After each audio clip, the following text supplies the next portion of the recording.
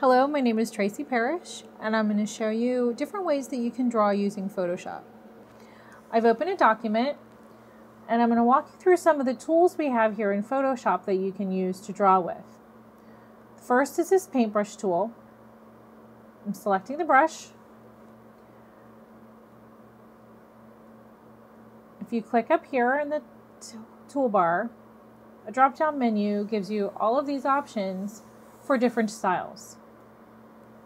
There's round brushes, feathered brushes, brushes that look like shapes, splatters, all sorts of things that you can use for different effects.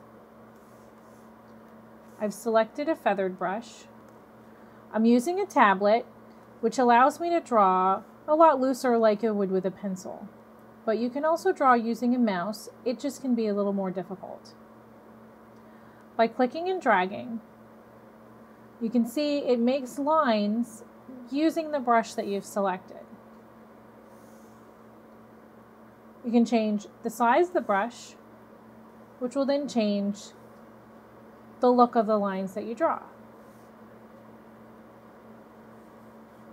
There are hundreds of options with the brush tool.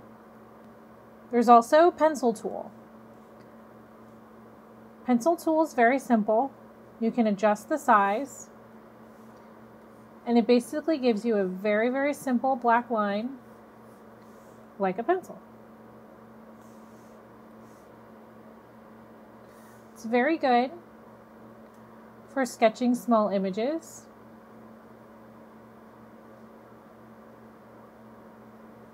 or to figure placement and other such things.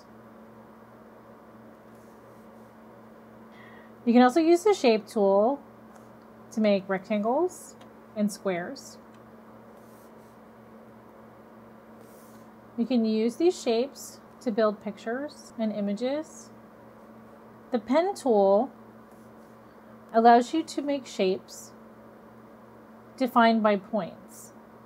By clicking, you make a point, click in another area, and it connects the 2 points. To make a curve, make a point, click on another point, and drag. This creates a curve. You can move them around and make different shapes. Photoshop also has other tools like the stamp tool, which will allow you to fill in shapes, make different effects. This palette allows you to pick a pattern style.